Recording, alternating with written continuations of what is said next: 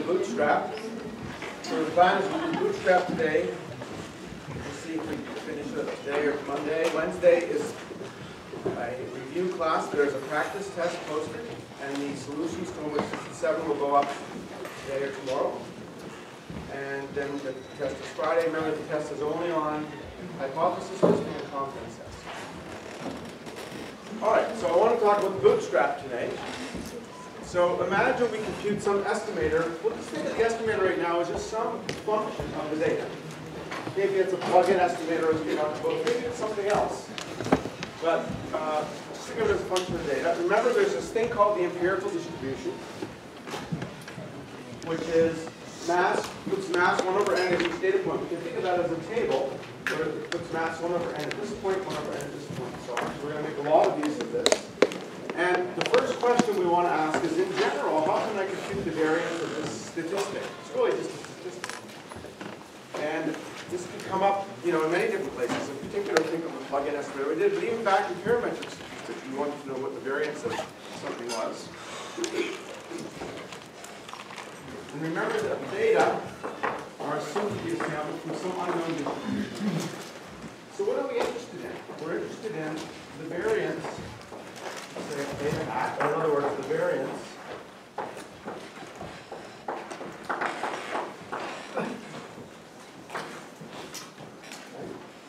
now,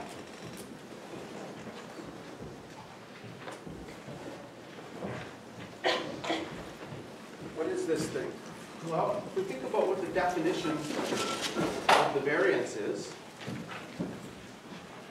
let's write it down. It's the expected value of this minus its mean. I'll call it mu. Actually, mu is maybe not a good thing. Let's call it gamma squared. Where gamma is the mean of this thing. In principle, I can always write down a formula for what this is, just by going back to the definition of expected value. It's simply g of x1 to xn minus gamma squared times this integral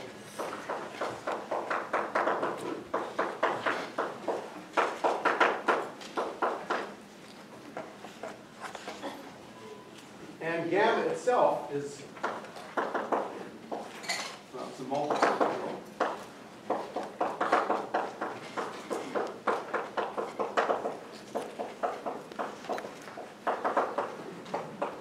So let's start with an easier question. Suppose I told you the true distribution. Suppose I said the distribution P is such and such. I give you some distribution. You know it. But it might be complicated, but you know it. And just to make life simple, I'll say it has a density. I tell you what the density is, but again, it might be a very, very complicated density. Now I ask you, what's the variance of this estimate? So in principle, you know it, right? Because in principle, you could just evaluate this integral. In fact, what we really have, the variance that we're interested in, is itself another statistical function. I called it in the notes, I called it the S sub n. The n is to emphasize it depends on n things. But I write it this way because, again, in principle, if you knew the distribution P, you could compute this variance. Okay. However, in practice, even if you knew P, you probably couldn't compute this because this could be a very complicated function, and this could be a very complicated distribution. So even though in principle you know it, it's just a functional P, it's another statistical function. Is there some other way we could compute it if we knew P? And the answer is yes, we could use simulation or Monte Carlo, as it's called. Because all I'm asking for is what is the variance of this random variable G when the x's are drawn from P. So since I know P, I'm pretending again that I know P, I can just draw from P, compute G, and repeat. So, in principle, the following algorithm, well, not in principle, actually, in truth, the following algorithm would work.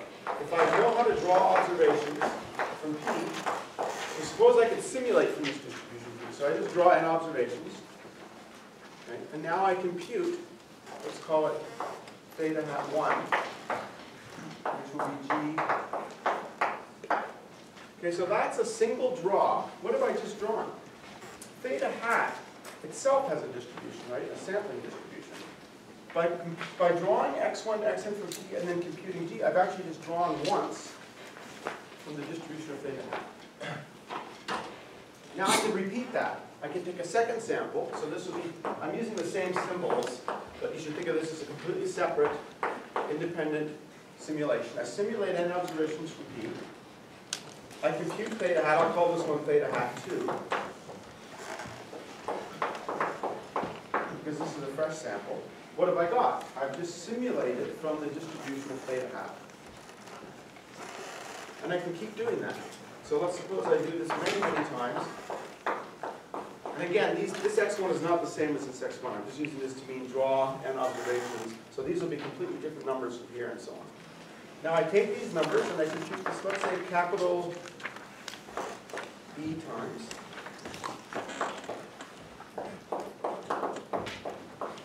So just to have a concrete example, suppose we're dealing with the median.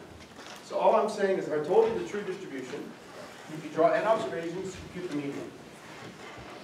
Then you could draw n observations again, compute the median. You do that 1,000 times, let's say. What you really have now is 1,000 observations from the distribution of the median.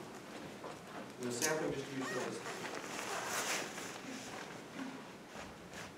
Of course, all of this is still pretending we knew P and we knew how to draw from it. We'll just keep going with that for a moment. So, I can make B as big as I want, because I'm the one doing the simulation. This is not like when I get data and you're just giving observations. I'm conducting this simulation. I can make B 10,000, 100,000, whatever. What's going to happen to these variables? In particular, what happens to this when B gets large, to this quantity?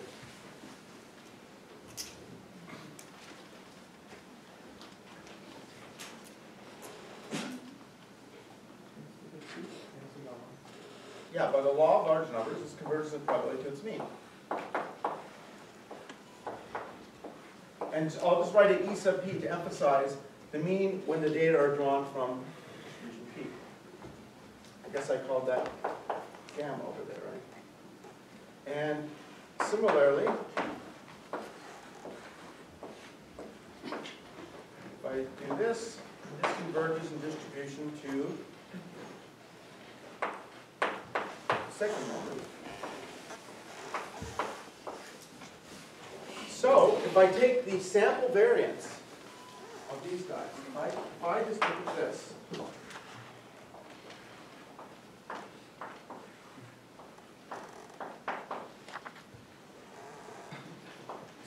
let's call this theta bar.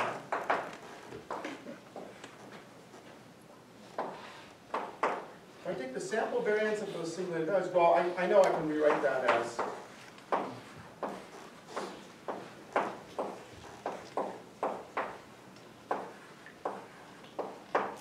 this. And this is converging to this in probability, and this is converging to this in probability, so this converges in probability to precisely what I want, the expected value of this minus the expected value of theta hat squared minus the expected value squared. That's, of course, the definition of the variance.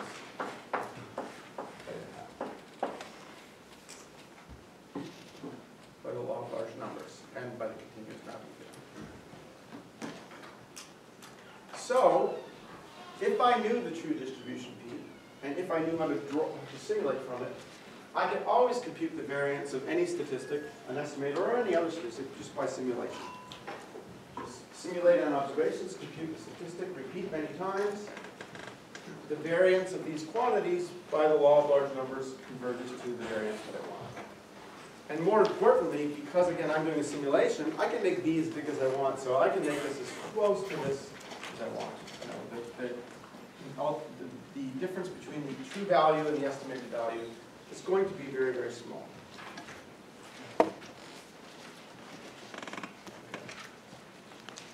Any questions so far? Right. Now, there's the big question, which is that I can't really do this because I don't know P.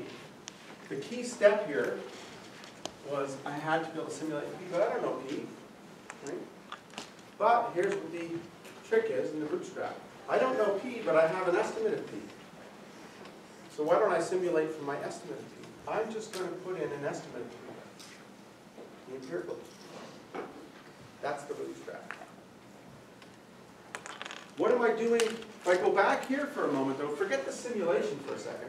What am I really saying? I'm saying the variance that I want is just a functional. I don't know P, so I'm just inserting a plug-in estimator.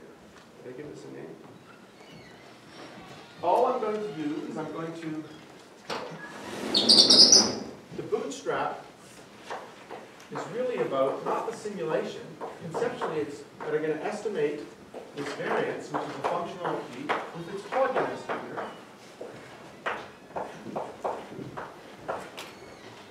Putting in the empirical. In principle, I could compute this n-dimensional integral with P in place of Pn. I don't even need to do simulation. I could just take this formula, replace P with Pn, and try to do it. But it's an n-dimensional integral. Actually, it'll become a sum because it's discrete. It's an n-dimensional sum. It's going to be very, very complicated again. So instead of doing that, I can still resort to simulation. The same logic applies. To avoid doing the integral, there we did a simulation. Same here. To avoid that integral, I do a simulation. The only difference is, instead of simulating from P, I'm simulating from Pn. But the simulation part is not the bootstrap, really. The simulation is just to avoid having to do a complicated integral or sum. The real part of the bootstrap is replacing the unknown distribution here with the empirical distribution as an estimator. And that's called the bootstrap estimate of the variance, which we'll denote. Just to make it really clear, we could either call it variance with a big hat on it, or if you want to think of it this way, it's the variance of theta hat, computed under, as if the truth was P sub n instead of P.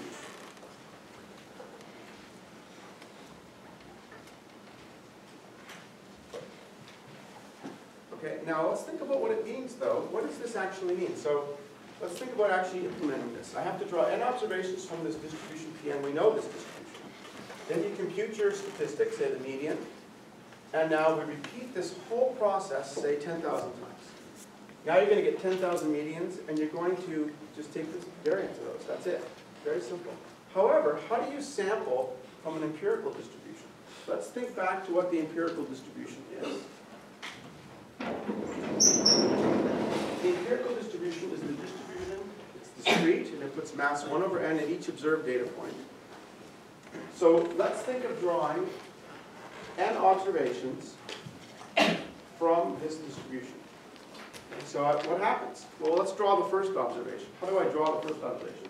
Well, this distribution says I choose this with probability 1 over n, this with probability 1 over n. In other words, I just choose one of the data points with equal probability. That gives me the first draw.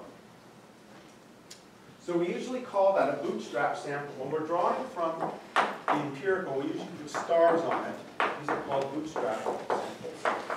Just to remind us that we're drawing not from P, but from P sub m. And so the first observation I get from drawing one of these data points with equal probability. Now I go to draw the second data point, same thing, drawing from the same distribution. These are IID draws from P sub m. So I just draw one of the data points with equal probability. And you do that until you have n observations. So what's going to end up happening is you're going to get all your sample values are going to be data points, but some of them will be repeats. Some of them you might miss completely, but it doesn't matter. That's still n independent draws from the empirical. Now, here comes the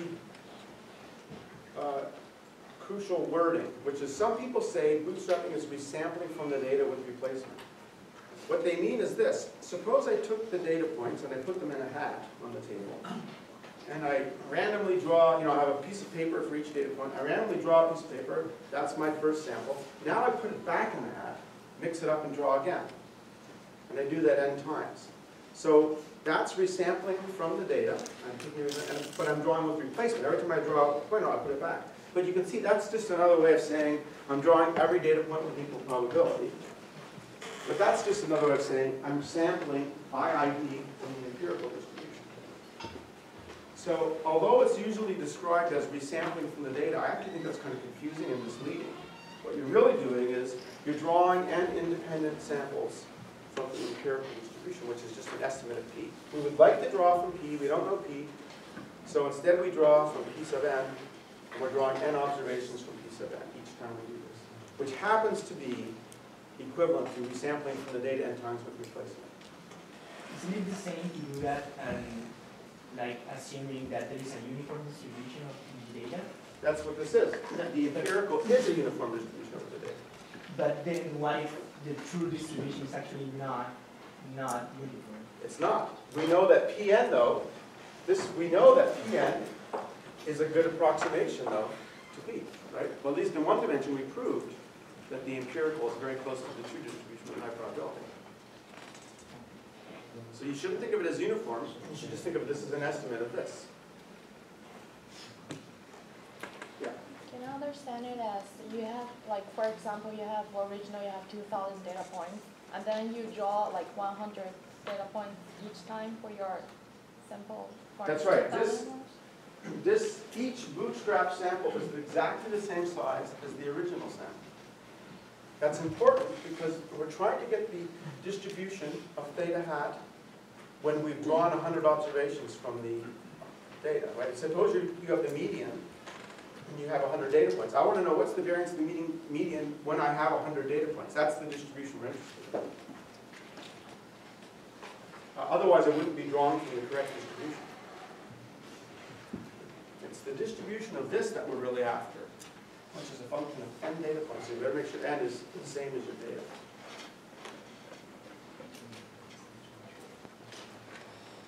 So I know, on the one hand, this is simple. It's just a simple algorithm, but it's also sort of subtle. So I want to make sure that we get all the questions answered here. Is the algorithm clear? I mean, you think you can see that one of the appealing things here is it's very easy to implement, right? What's the difference if you draw like 10 times each time, 200, and you draw? It's a good question. So what I'm going to describe for you is that question deserves a prize. The previous teacher, Ryan, left me a candy, so I decided I was going to give out. I'm going to give this out as a prize in class. He deserves a prize. Cherry candy. And if it's really bad, blame Ryan because I didn't. What would happen if instead of choosing n, I chose 2 times n or something less than n? So what I'm showing you is what's called, I'll call it the basic bootstrap, the standard bootstrap algorithm. There are many different flavors of the bootstrap algorithm. And indeed, there are times when you don't want the bootstrap sample size to be the same as the original sample size for certain technical reasons. Okay? But that's for certain complicated situations where there's other biases. So there's very, very many different ways we can alter the bootstrap. But for now, we're just going to do the standard bootstrap. And we really do want the distribution of this with respect to n observations. So you really do want to make sure that the bootstrap sample size is the same as your data sample size. I'm not going to talk about the other variations. There are reasons for doing other ones, but we won't talk about that for now. Generally, you want it to be the same size. And I think you can see why this is appealing, because now you can write code to do this very easily, right? You just draw n observations with replacement from your data, if you want to think of it that way, or just think of it as, again, drawing n observations from the empirical. Then you compute this function, and this could be really complicated. This could be compute the covariance matrix, find the first eigenvalue, do this. There could be like a computer program, it could be something quite complicated. But at the end, all that matters is that when I put in, actually, these stars, when I put this in here, out pops this number, or whatever that is. And so coding this is very simple, even for pretty complicated statistics, assuming you can write a program to compute G. Then you repeat it, let's say 10,000 times. You get out your 10,000 numbers.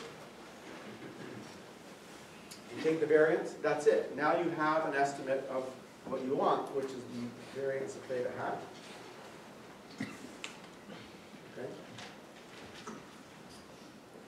So did I get this in a? I'll call this thing. Let's just call it S squared, for lack of a better name. Maybe S squared sub boot or something. Let's just call it S squared. Well, actually, I'm going to put the boot down here. Just remind us it is from the bootstrap. Is the procedure clear? Now again, if we were very good at doing sums and integrals and stuff, we wouldn't even need to do the random sampling part. We would just take this integral and replace all the p's with p sub n, but again, that's not generally feasible in practice. So there's really two approximations going on.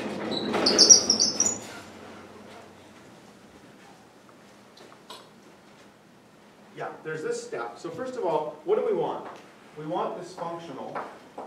We want the variance of theta happens, we can think of as just some statistical functional, something that depends on p. The first approximation is we're doing statistical estimation. We're replacing p with pn. But that just gets us to here, and again, doing that integral is going to be very difficult. So then we do this Monte Carlo sampling. So that's the second approximation. I'm using the law of large numbers to say that's approximately equal to this s squared boot. But let's think about the size of the approximation. This is like typically what happens. So this is to say what happens typically. We do an estimation problem. We're estimating a parameter. And the size of this is typically like this. This is like saying, you know, if I ask you how close is x bar to mu, you know that's big O P1 over mu n. That's sort of what's going on here. I'm doing some sort of estimate. I'm being a bit loose here because this is actually could be sort of a bit complicated, but roughly speaking, it's typically going to be something like about 4 to 1 over root n. What's going on here is I'm taking the true variance and I'm replacing it with a simulation. But again, the only error here is really things like this. How close is this sample average to the theoretical average? Again, it's you know, like the law of large numbers. And what do we know about that? That's going to be order 1 over the square root of b. These are bootstrap samples. This, we have no control over. You know, you get n data points, that's it. This is something we can control. We just keep doing the bootstrap longer. And so we usually take b to be pretty big, like 10,000, say, and that makes this error very small. So when people analyze the bootstrap, they typically just ignore this error, because this is the one that we worry about. This is the bigger error. This you can make as close to 0 as you want. So the distinction between these two things, you'll notice I won't talk much about that distinction in what follows, because again, by just simulating longer, we can make it as small as we want. This is the bigger error. The fact that we're replacing the distribution with the empirical is what causes most of the error. What we do know is that as n goes to infinity, though, this does, under certain conditions, get closer. So under certain regularity conditions, we know the following thing, that this s squared boot over what we'd really like to estimate, which is the true variance of theta hat, goes in probability to 1 as n goes to infinity. The reason why I wrote that as a ratio rather than a difference is the standard error of an estimator goes to 0 as n goes to infinity. So if I took the difference, it's not really telling you much. If I tell you that the true variance is going to 0, the estimate's going to 0, what does it mean to compare two things that are going to 0? You know, when we're estimating a fixed parameter, like a mean, it's just a number. But when you're estimating a standard error, the standard error is itself going to 0. So looking at the difference isn't very informative. It's much more informative to say the ratio, because this is going to go to 0 as n goes to infinity typically, right? It's a variance of an estimator. So is this, but the ratio is going to 1 in probability as n goes to infinity, under some conditions. Okay, this is a little bit complicated, sort of, I'm not going to talk about, but it's certainly much weaker conditions than what we did when we did parametric methods. This is a very non-parametric method. While there are conditions required for the consistency, they're much, much weaker than in parametric methods. This is a non-parametric method for estimating the variance.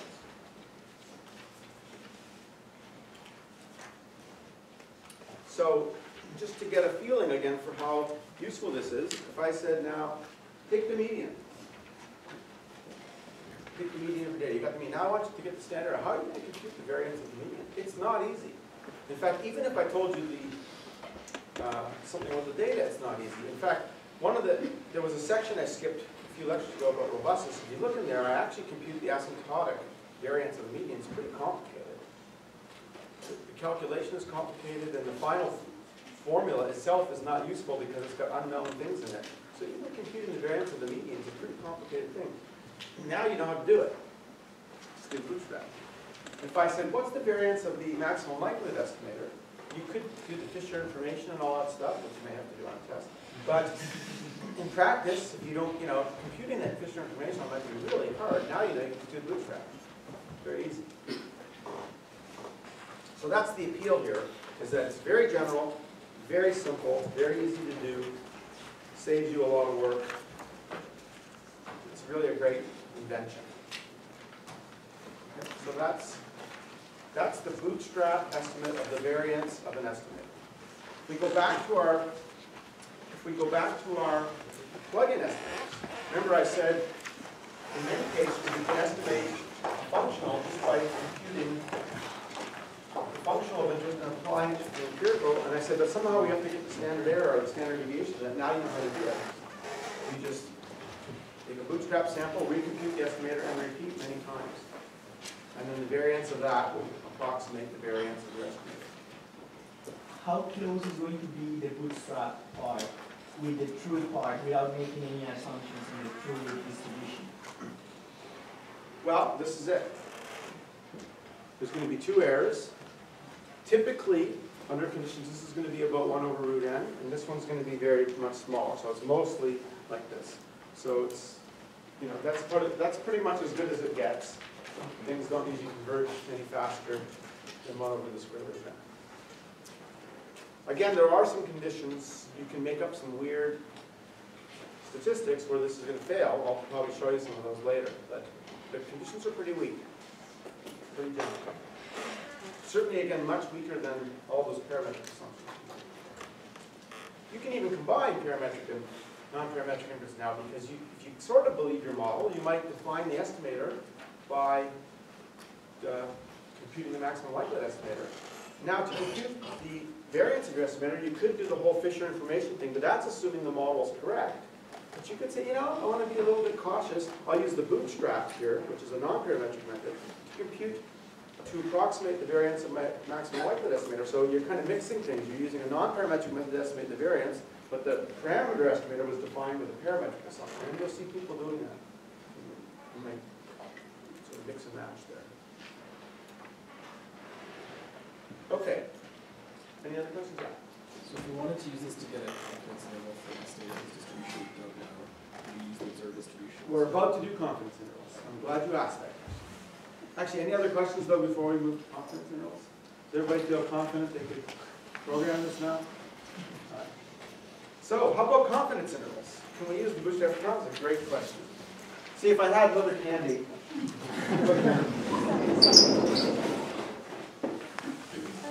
There are many different ways to construct a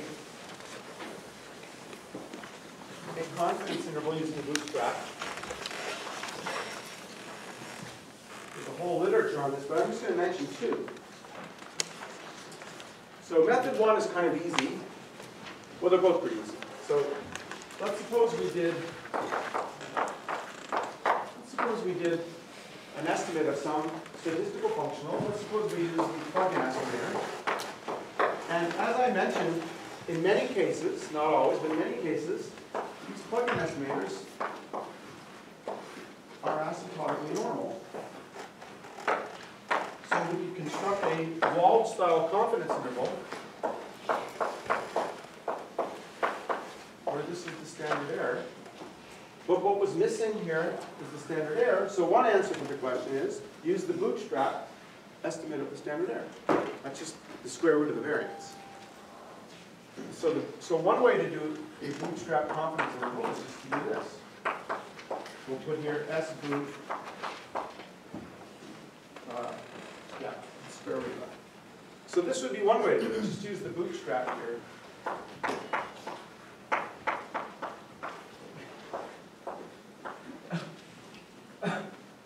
However, there's actually a method that tends to be a bit more accurate, which is to directly try to construct a confidence interval without going through this Wald formula.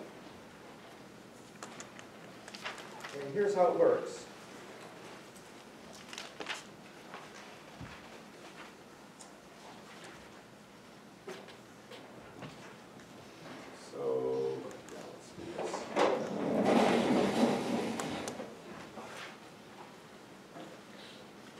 here's what we're going to do. Let's define, what do I call this?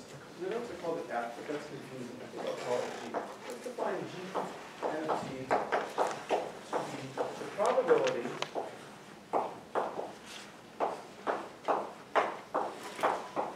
probability. I've taken something very familiar, which is I have some sort of estimator. This is the true value, this is the square root, and we often use quantities like that. They come up a lot. So let's think,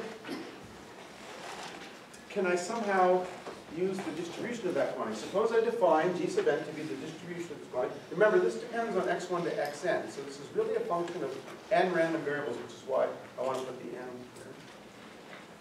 And let me try to use this distribution, the distribution of this quantity, to construct a confidence interval. Now there's a problem. I have no idea what this distribution is because I don't know what theta is and I don't know what p is. Okay? But let's first do the following thing. I'm going to construct a confidence interval for theta, a different way than we've done before, which is to pretend for the moment that I knew this distribution. Or more correctly, suppose that I know this distribution Gn. I'm going to construct a confidence interval. Now, then what I'm going to do is use the bootstrap to approximate that confidence interval. So how would I do this? Well, first of all, suppose again, for the moment, just pretend somebody told you this CDF, okay? So it's a CDF, it's an unknown CDF. It's not the CDF of the original data.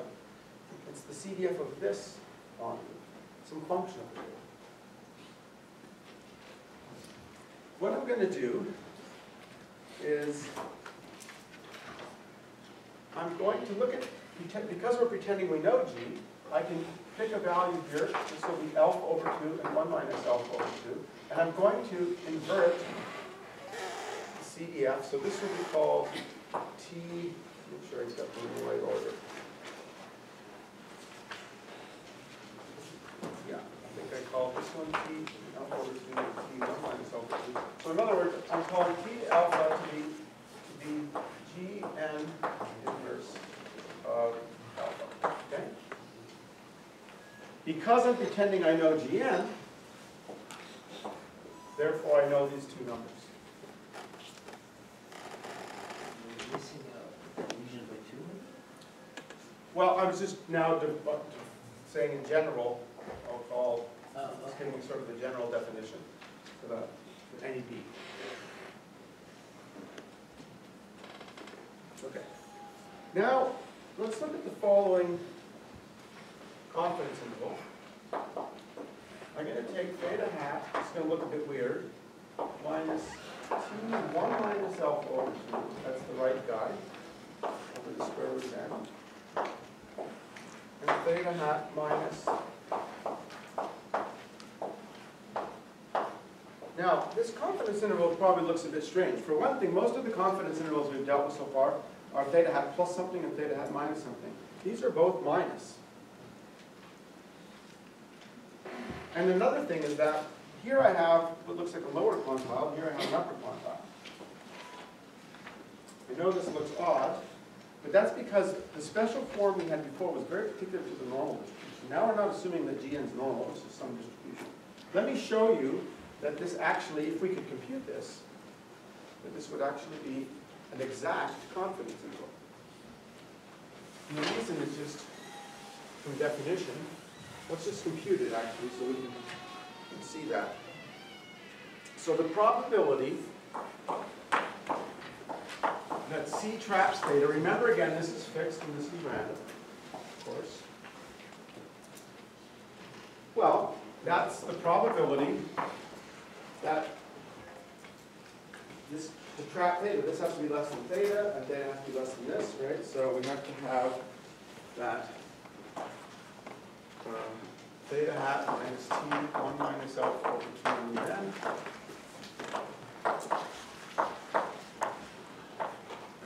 Oops.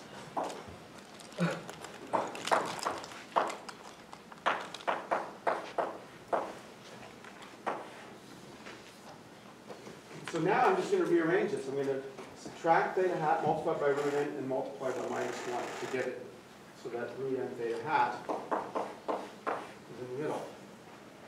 So I'm going to get, this is going to flip. I'm going to get T alpha over 2 is less than root n theta hat theta, which is less than or equal to t 1 minus alpha over 2. Rearrange it.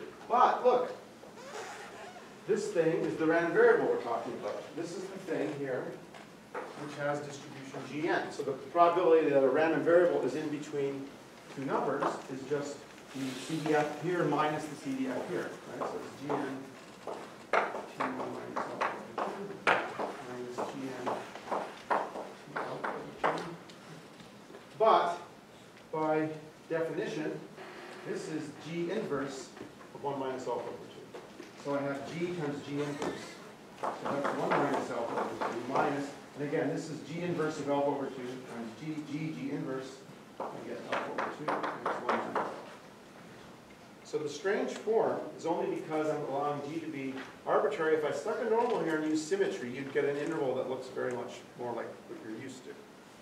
But we're not forcing G to be symmetric. So that's great. If I told you Gn, you would compute these two quantiles, compute this interval, you have an exact 1 minus alpha confidence interval. The big problem is we don't know Gn, and hence we don't know these quantiles t. But there's kind of an obvious thing now to do, which is to simulate this with the bootstrap. So the bootstrap process now looks like this. I compute the bootstrap sample from Pn, and I get, let's call it, theta hat 1 star, first one. And again, get theta hat 2 star, and make sure it's the same.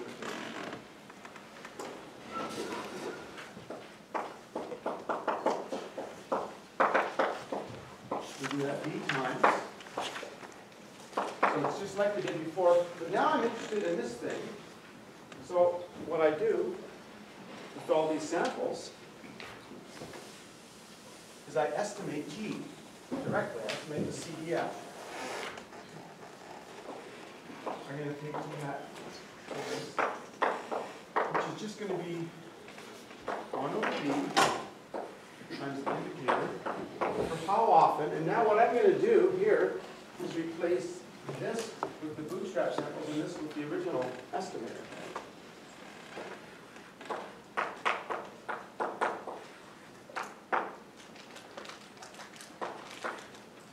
Oops, I forgot what we're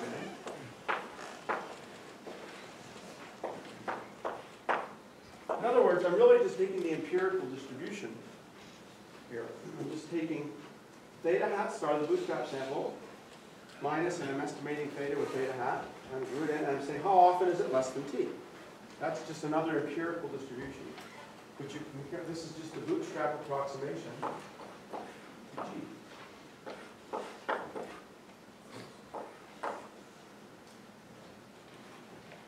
And now I just take the quantiles from here, right? I just take, let's call it T alpha hat.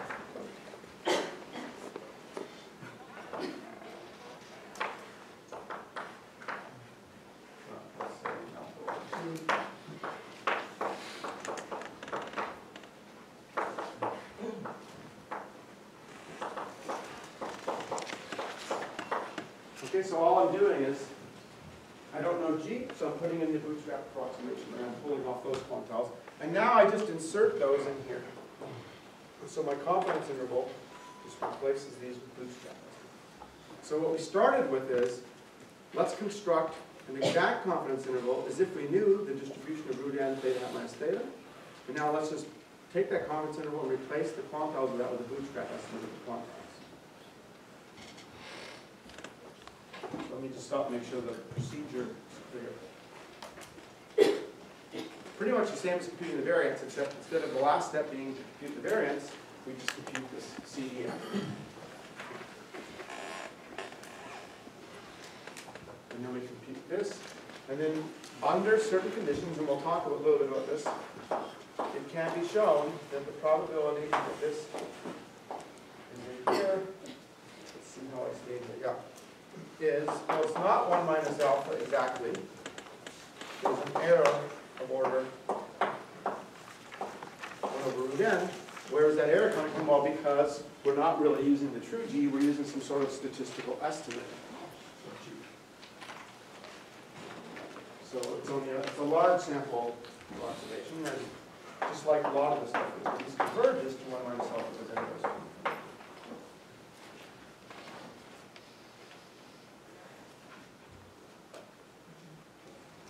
So does this give the same confidence interval as the wall test interval? Or So if you did the wall test interval and this one, they'll be slightly different. They will not be the same. For large samples, they'll be almost identical. For moderate sized samples, they could be a little bit different. The general wisdom, I mean, so people have done sort of extensive simulation studies to say which one in practice is more accurate. And if I remember correctly, I don't want to make a definitive statement, but if I remember correctly, this one tends to be more accurate in small samples than the wall one does. When you say in practice, you mean just making some artificial distributions and like doing extensive experiments, or using real data? This is data. So this is not an artificial thing. I'm using the empirical distribution of the data.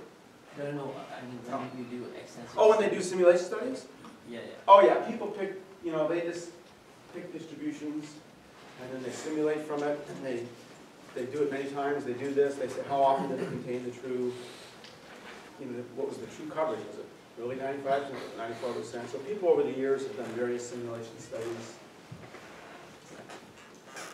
There should be more of that, frankly. I mean, people have done them, but I wish there was more, but there are lots of them out there. So, okay, so we're going to look at some examples, and I want to say why this works, what's really going on. This is kind of cool. But before I do that, so first of all, any other questions about this procedure? Everybody clear what we do? Yeah. In the case when the true CDF isn't invertible, will we just change things to use like the theme of the range, for example? Yeah, in fact, it won't be invertible, right? So this is going to be a discrete distribution.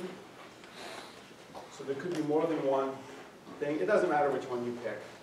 So if, in other words, if the 0.025 quantile isn't exactly well defined, you just pick one of the sample quantiles that's close to it. That's good enough. It doesn't affect the coverage.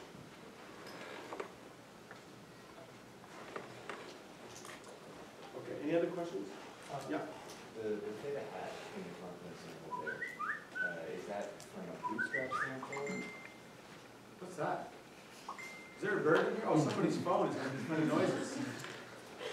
Whose phone is that? No, I won't up to it now. It's whatever it is, that's a good ring. Sorry, what was the question? The theta hat in the confidence interval, is that from a bootstrap sample or? Oh, the estimator is arbitrary. So that could be a plug-in estimator. It could be some other estimator you've thought of. It could be anything.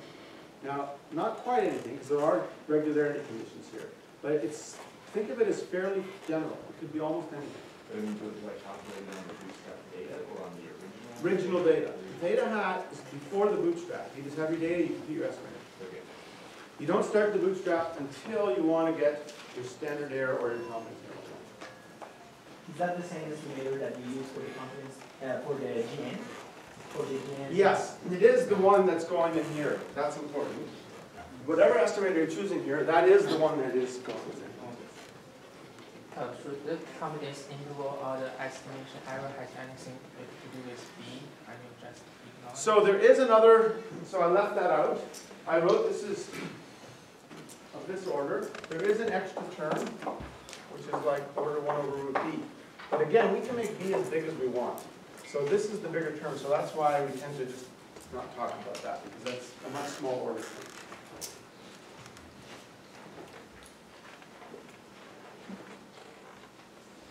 Okay, so what we're going to do next is I want to show you 2 cool examples of this works, so to show you how easy it is. And then I want to show you the proof that this works is actually quite interesting.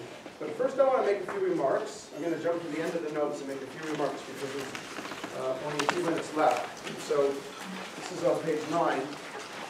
Because, and I mentioned this last time, you can see how simple and general this is. I can take anything and apply to bootstrap. But that's also dangerous. So here's some remarks. First of all, remember this is a non-parametric procedure, but it's an asymptotic procedure too. So first of all, it is non-parametric, but that doesn't mean there's zero assumptions. So that, roughly speaking, let's suppose our estimator is of the form T of P for some functional T. This T actually has to satisfy a certain condition. It's in the appendix. It's called Hadamard differentiability. It's a little bit technical. I'm not going to go into it. But there is a condition there. Most of the things you use will satisfy this condition. But there are exceptions. There are places where the bootstrap breaks down. Roughly speaking, what it means is, if I wiggle P around a little bit, T, has to change sort of smoothly when I change P. There has to be some sort of, it's kind of like a smooth distribution of T. Again, most of the things you can think of will satisfy this. But it is possible to create counterexamples. And it's asymptotic. We're not saying it has exact coverage 95%. Some people have the misimpression, they'll say, I don't want to use asymptotic methods, I'm going to use a bootstrap. The bootstrap is an asymptotic method. It only has 95% or 1 measure of coverage, and then it gets larger. Okay? There's an older method called the jackknife, which is very similar to cross-validation. It's based on leaving one out. But the jackknife has been superseded by the bootstrap, because the bootstrap actually works under much weaker conditions than the jackknife. Now, the biggest thing I want to point out is, as I said, there are conditions, and you'll see people using it all over the place. That's not necessarily a bad thing, as long as you're careful about how you interpret it. As long as you some people just think of it as, I want some sort of heuristic measure of how variable my procedure is. And it's kind of interpreted as some sort of heuristic, you can use it in almost any situation. But when you start making claims like, this is actually a 95% confidence interval, there are conditions that are required. So I'll give you a good example of this. For those of you who are in bioinformatics and related areas, and even for those of you who aren't, you may have heard of phylogenetic trees, where you take genes or species and things, and you try to create a tree which orders, this mutated into this mutated into this. It's quite a challenging task. Then at the end, people say, well, this was all a big estimate. How do I say how variable is this estimate of this phylogenetic tree? And so people will just run the bootstrap. They resample the data, recompute the tree, do this many times, and plot the trees. And I think as a heuristic method, that's very reasonable. It gives you some idea, if nothing else, of how stable your estimation procedure is. But there's an example where the conditions that we need don't hold. That's not you can't get a true 95% confidence set for a phylogenetic tree, as far as I know, using the bootstrap. So you just have to be careful in practice. Look at the literature bit with whatever you're working on, and see what's known about the bootstrap in your setting. Because again, there are some settings when it's formally justified, and some settings when it's not, in which case at best it should be thought of as kind of an informal kind of diagnostic tool. We will do a proof on Monday of the validity of bootstrap in a special case, and you'll see some of the conditions we need to make it work. So the plan then is, first, any questions before we wrap up? Yeah? Is there any way of getting an estimate of the coefficient appearing in the digital? Because yes, if there's none, that's like so flaky. That's a good question. Can I estimate how accurate the bootstrap is? Yes, there are papers about how do I estimate. I'm saying this is a 95% coverage. Maybe I could estimate the coverage. Maybe I could find out it's really only a 92% confidence interval. So there are methods they're called bootstrap diagnostics for trying to estimate that. Sometimes they involve what's called double bootstrapping. In each bootstrap, you do another bootstrap. So it can get kind of computationally expensive if you want to see coverage fix. So the bootstrap, I have to tell you, is a huge topic. There's so much literature on this because you can see how important this is. So there's lots of interesting things about it. So what we'll do then is on Monday I'm going to do a few examples for you where I think to show you how useful this is. Then we're going to go through a proof of bootstrap, and then we'll start something else. And then Wednesday is the practice or the review and then the test. Any other questions? Yes, there's hang on. Can I know what's going to be in the exam? What kind of topics is going to be covered? I announced that at the beginning of the class. Sorry. You see? The price for coming late. twice for not being on time. Oh, now you have to be a detective and figure it out. All right. Have a good meeting.